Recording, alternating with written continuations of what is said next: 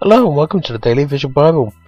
I'm Robbie Yates. You know, I have to admit, it's good to see that every so often more people are subscribing to this channel. I thank those of you who have, and hope you encourage others who are interested in the Bible to do so as well. You provide a real encouragement, and a reason for me to keep producing the show. However, let us see if we can get 25 subscribers by the time I finish reading the book of Exodus on the 6th of October 2013. I really think that would be a stunning accomplishment, and a real sign that the Bible is as relevant today as it has ever been. Don't forget to check out the website at www.dailyvisualbible.co.uk, especially the new links page, which will have links to some very important sites to help to show that the Word of God is needed in these modern times. And let's do the right thing and open God's Word with prayer. Lord, I ask that as I read your Word, you reveal something new to me. I also ask that as people see and hear your word, they will come to a better understanding of you.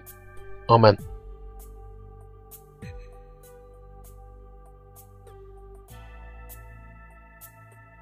Exodus chapter 4.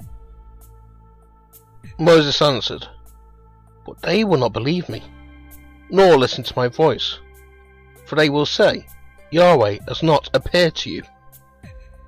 Yahweh asked him, "What is that in your hand?" Moses replied, "A rod."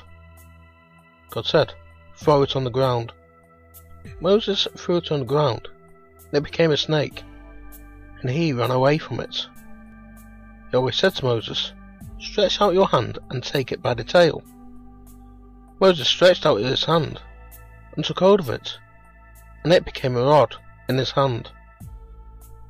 God said, "That they may believe that Yahweh, the God of their fathers, the God of Abraham, the God of Isaac, and the God of Jacob has appeared to you, now put your hand inside your cloak."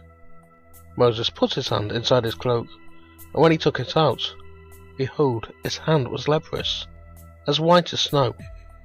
God said, "Put your hand inside your cloak again."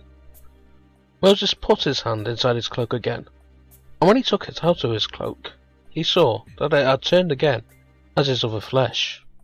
God said, "It will happen, if they will not believe you, or listen to the voice of the first sign, that they will believe the voice of the latter sign.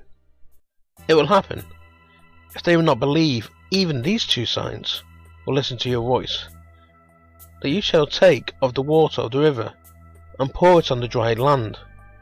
The water which you take out of the river will become blood on the dry land." Moses said to Yahweh, "O Father, I am not eloquent, neither before now nor since you have spoken to your servant, for I am slow of speech, and of a slow tongue." Yahweh answered him, "Who made man's mouth? Or who makes one mute, or deaf, or seeing, or blind? Isn't it I, Yahweh? Now therefore go, and I will be with your mouth, and teach you what you shall speak." Moses pleaded, "Oh Father, please, send someone else." Yahweh's anger burned against Moses, and he said, "What about Aaron, your brother, the Levite? I know that he can speak well. Also look, he comes out to meet you. When he sees you, he will be glad in his heart. You shall speak to him, and tell him what he should say. I will be with your mouth, and with his mouth, and will teach you what you shall do. He will be your spokesman to the people, and it will happen that he will be to you a mouth, and you will be to him as God.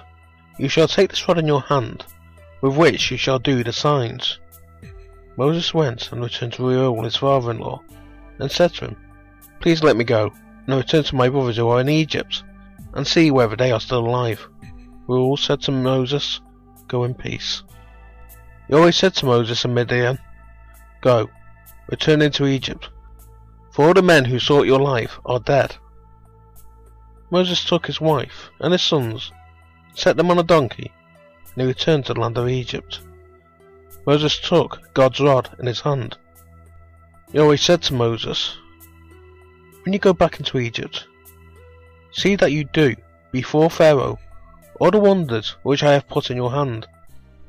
I will harden his heart, and he will not let the people go. You shall tell Pharaoh, Yahweh says, Israel is my son, my firstborn, and I have said to him, Let my son go, that he may serve me, and you have refused to let him go. Look, I will kill your son, your firstborn. On the way, at a lodging place, Yahweh met Moses, and wanted to kill him. Then Zipporah took a flint, and cut off the foreskin of her son, and cast it at his feet. And she said, Surely you are a bridegroom of blood to me. So Yahweh left him alone. Then she said, You are a bridegroom of blood, because of the circumcision. Yahweh said to Aaron, Go into the wilderness to meet Moses. He went and met him on God's mountain, and kissed him. Moses told Aaron all Yahweh's words, with which he had sent him, and all the signs with which he had instructed him. Moses and Aaron went and gathered all the elders of the children of Israel, and spoke all the words which Yahweh had spoken to Moses, and did the signs in the sight of the people. The people believed, and when they heard that Yahweh had visited the children of Israel, and that he had seen their affliction, that they bowed their heads and worshipped.